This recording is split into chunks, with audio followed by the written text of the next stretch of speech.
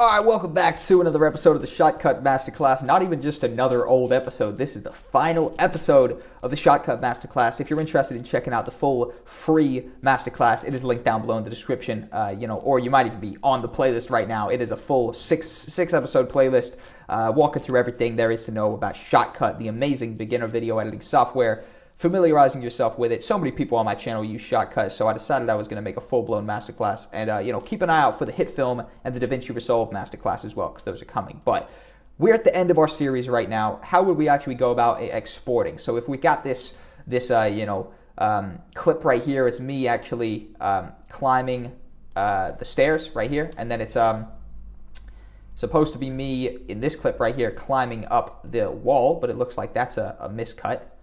I'm just going to drag that over a little bit, delete that, drag that over here. Sorry about this. This is a little bit unprofessional. I should have prepared this before, but trust me, you'll understand what I'm doing. Hold tight. So I'm just going to where I actually go to climb the wall. Drag this over. It's my friend trying to climb the wall first. He wasn't doing too good at it. It's all good yarn. That's what his name is. See, there you go. Nice first try, climbing the wall. Pretty easy. I'm not a very athletic dude either, so, give my props in the comment section for that easy wall climb. And now I'm going to drag this clip over here. So say we've actually got a full sequence. All right, so if we actually got a sequence prepared, this is it right here. 3 clips. Not the biggest sequence. I assume you'd probably have a bigger project. But if we did want to actually, export it, very, very simple. We go up here to export. And, I just want to run you guys through the different versions of the presets, okay? Because the presets are super important. And, you might get a little bit confused because there's honestly just too much to kind of choose from right here, if you will. All right? Now, there is a few different options. So first off, you could actually just export the audio, right? So the audio would just be the audio track that goes on behind this. And if you are actually going to be exporting some audio, I would suggest to you guys to export in WAV. It is going to be the highest quality.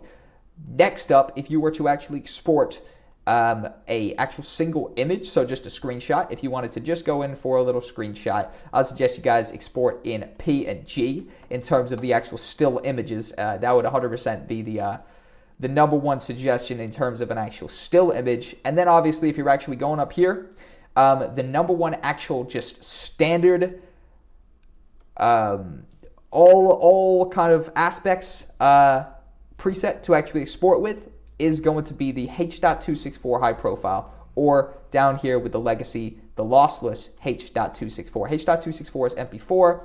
If we go with a H.264 high profile up here on the stock, and we actually go ahead and go ahead and just press export file, we can actually select where we want to export it to. I can go to my PC, go here, go to my record drive, go to this footage folder, and just go ahead and type in sample. I'm just going to call it sample. And just like that, as soon as we actually save the location of where it's going to go to, assuming we've, customized all of our data and information about it right here, which, 4K, that's sound, aspect ratio, 16:9, that's all standard 24 frames. As soon as we click the location and actually establish a location, it is going to start exporting, just like that. We can actually go over here, and if you want to make this bigger, you could actually use your regular cursor, which looks like this, and go over these little dots here.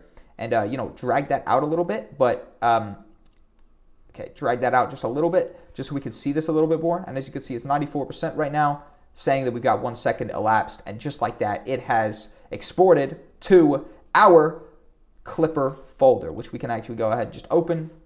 And, we're going to be dealing with a sample, which is this sample right here. Very, very simple, and it's looking nice and smooth because we've actually just exported with that H.264 high profile. Everything's looking really nice. It's got me climbing up onto the wall, and everything's looking spick and span. Everything is looking nice. So if you go ahead and just use those export presets, you guys are going to be on your way to having your projects be nice, smooth, and there is some export problems some people have where they export and their projects are laggy and things like that. Honestly, that can happen if you're not using the right presets, and that is really the case here.